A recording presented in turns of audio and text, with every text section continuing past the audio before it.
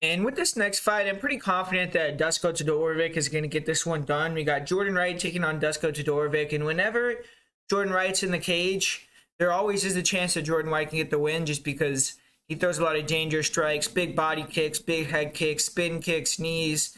So if he lands something at range, especially early, he can turn anyone's lights out. So that's the danger with Jordan Wright. But I feel like Jordan Wright, he has way too many holes to be in the UFC, honestly. He is a guy that has decent range striking and keep it at range. He has good kicks. He'll try to land that rear cross, and he can end up throwing some really nice spin kicks. And if he can go forward, then he'll mix in knees and get real confident and can be real aggressive.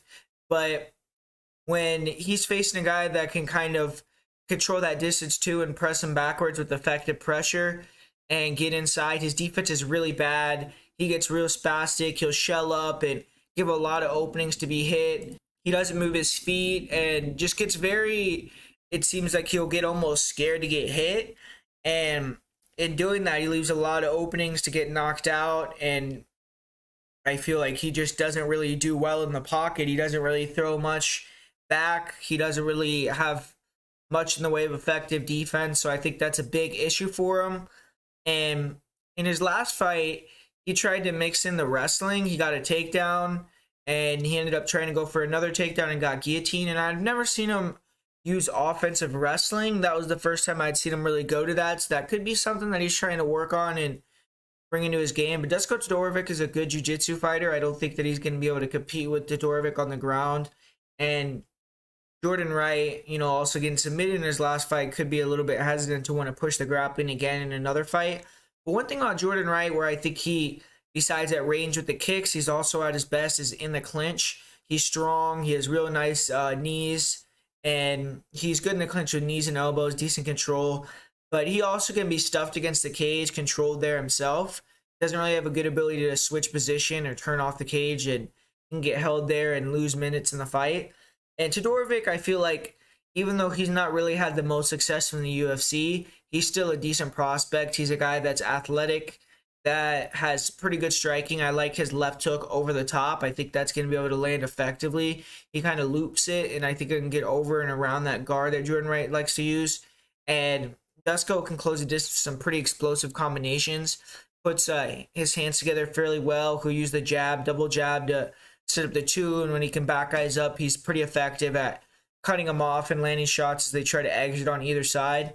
We've seen him deal with this kicking type of style before. He's beaten fighters like Michel Pereira by knockout, who I think is more advanced style of Jordan Wright, the same style. And I think that Dusko also has the advantage in the wrestling and the grappling. I think he could take him down if he wanted to. I think he could clinch against the cage, you control him there. I also feel as if he has the edge in the striking realm because I think that he's going to be able to land his strikes clean, take Jordan Wright's strikes better. He's improved his defense. One thing about Dusko is he does sometimes pull back with his chin high, and he can hold his hands low and kind of dip.